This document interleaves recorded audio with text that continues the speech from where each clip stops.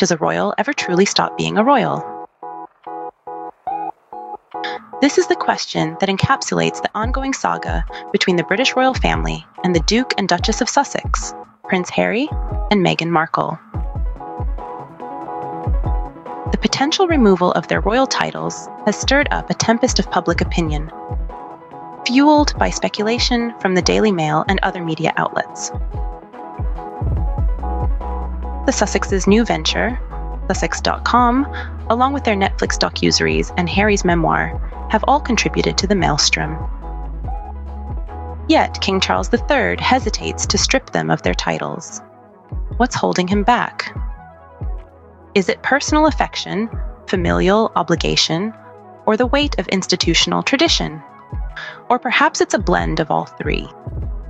This royal dilemma reveals a complex web of personal, familial, and institutional considerations, and it prompts us to ponder: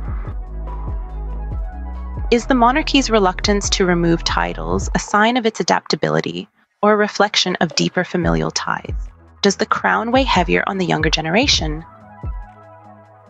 This is the question that has been thrust into the spotlight as the ongoing saga between the Sussexes and the British royal family continues.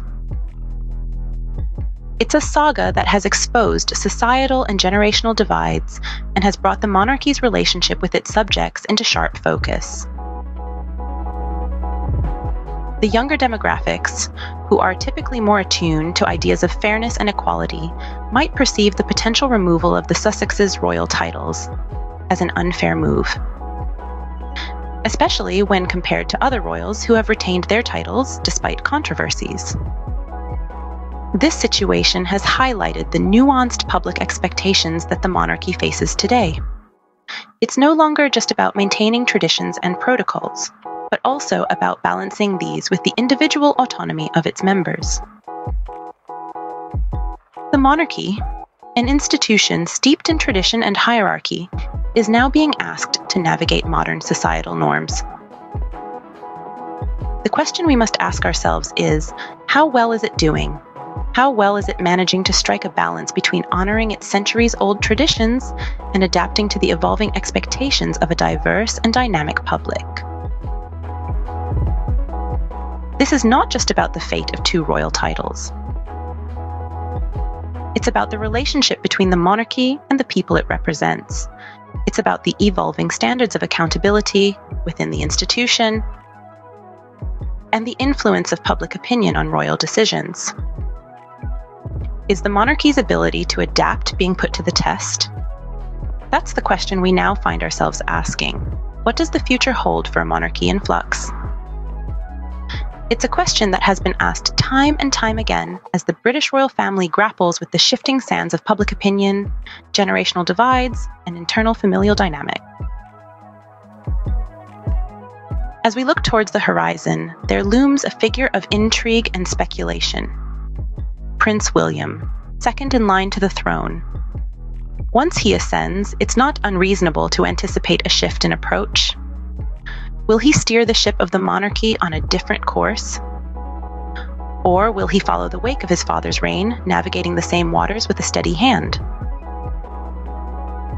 Prince William's potential actions carry a weight of uncertainty, but they also bring a sense of dynamism to the narrative of the royal family.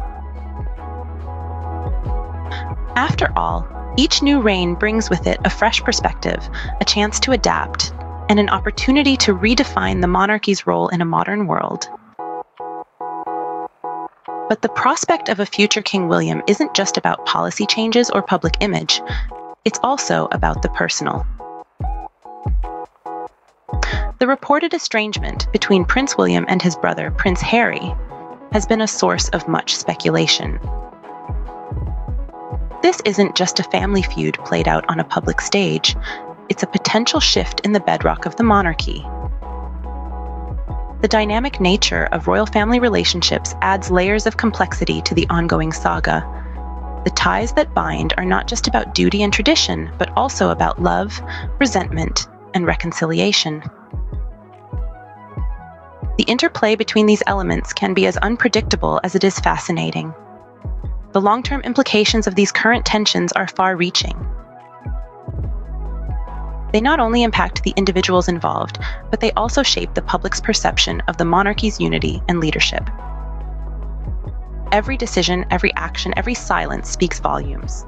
And in an age of relentless media scrutiny, nothing goes unnoticed.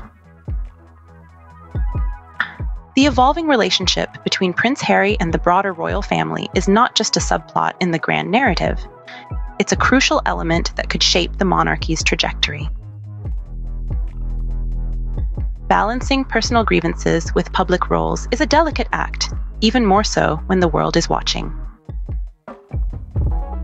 As the relationship between Prince Harry and the broader royal family continues to evolve, we are left to wonder.